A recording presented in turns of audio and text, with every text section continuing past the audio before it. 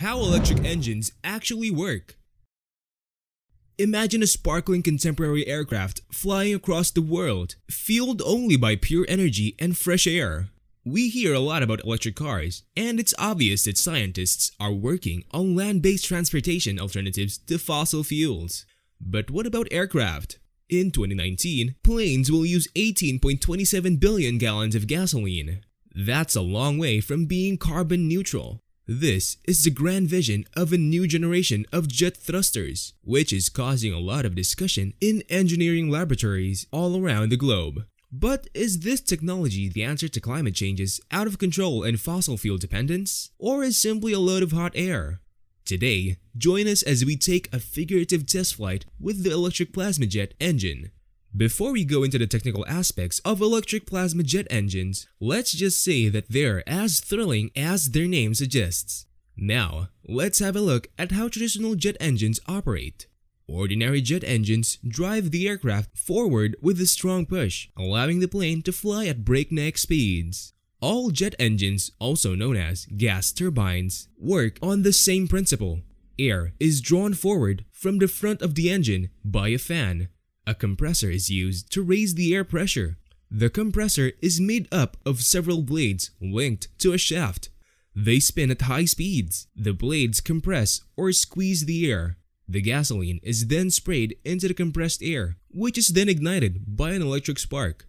Jet fuel, which is typically a kerosene-based petroleum combination, is ignited after being combined with compressed air. The resultant gas warms up quickly, causing it to expand explosively. This force is then used to operate fans or blasted straight from the rear engine, exhibiting traditional jet thrusts. Electric plasma jet engines, on the other hand, don't use any noxious hydrocarbons at all. Instead, they use heated plasma to provide the necessary propulsive acceleration of gas. To put things in perspective, this is the same as the thrust produced by a commercial jet engine. Our attention is closely drawn upward as a result of these advances. Condensation trails from aviation activity are more visible than ever before. But where are the electric planes? While you shouldn't expect to see a flying electric option at the airport anytime soon, electric aircraft do exist and technology is rapidly advancing. Since you've asked, plasma is just another state of matter, similar to solid, liquid, or gas.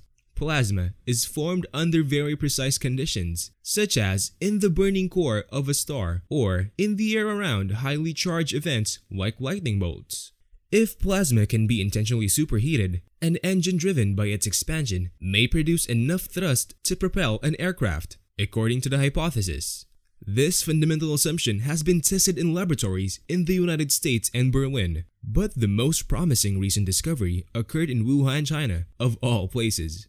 Professor Zhao Tang, a polymath who has worked at Caltech and Bell Labs on a variety of projects ranging from nanotechnology to artificial photosynthesis, was looking into the use of microwaves in the manufacture of synthetic diamonds. Tang had a lightbulb moment and wondered whether a similar technique might be employed to develop thrust. To that aim, he and his colleagues at Wuhan University's Institute of Technological Sciences designed a method that ionizes compressed air by passing it through electrodes and pushing it through a quartz tube. For starters, this manufacturer uses a low-temperature plasma. Here's when the smart part comes in. The tube holding the plasma collides with a waveguide, which is basically a pipeline conveying microwaves produced by the magnetron. As it reaches the quartz tube, the pipe shortens significantly. As a result, the microwave collides with the low-temperature plasma as its narrowest point when its intensity is highest. When this occurs, charged particles in the plasma bounce rapidly, unleashing energy and a blinding 1000 degrees Celsius of heat. As a result, a thrust is created. Despite the fact that this newfangled gadget is still in its early phases of research, Tang is confident that it will be ready to power drones within a couple of years before moving on to manned aircraft. So, can we already put an end to oil drilling? Not yet, at least. One major challenge Tang and his colleagues have yet to solve is the Hadean 1000's inability to agree on a burn temperature, which is much too hot for any aviation-grade engine housing to tolerate without suffering significant and perhaps fatal plasma erosion. There's also the issue of size, which is insignificant. Tang's microwave-powered Forester was able to raise a rattling 1 kilogram steel ball through a 24mm diameter tube in the lab. This could theoretically be immediately scaled up to power a viable jet engine in terms of basic force. However, the airflow would have to be increased to approximately 15,000 times. However, in the realm of engineering, small-scale projects rarely occur, if ever, compared to the enormous size of a commercial jet aircraft. The problem of how to electrically power the equipment in flight without access to the power grid is more difficult than any of those small niggles. Despite its numerous flaws, conventional jet fuel can transport much more energy than batteries can at the same weight. It is true that 43 times more energy is required, and when you need to go up in the air, weight matters a lot. Tang's experiment produced a push of approximately 28 newtons per kilowatt of electricity.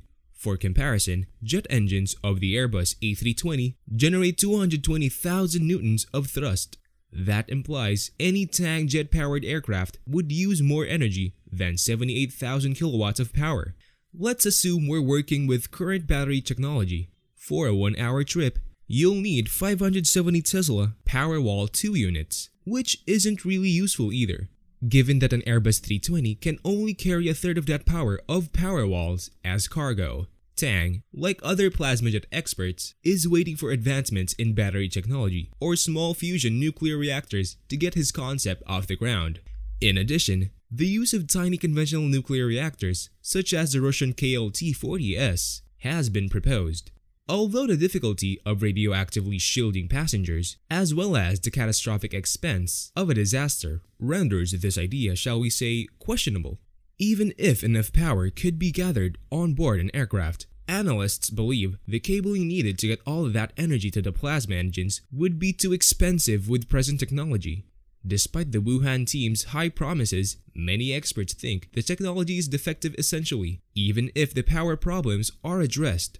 When asked to comment on the study on Twitter last summer, Steve Barrett, an MIT professor of aeronautical engineering, was absolutely critical. This is wrong in terms of physics and measurements, he thundered after reading about the Wuhan's team steel ball experiment. What they've essentially done is like heating a stovetop pressure cooker until the valve rattles, which is called the result thrust.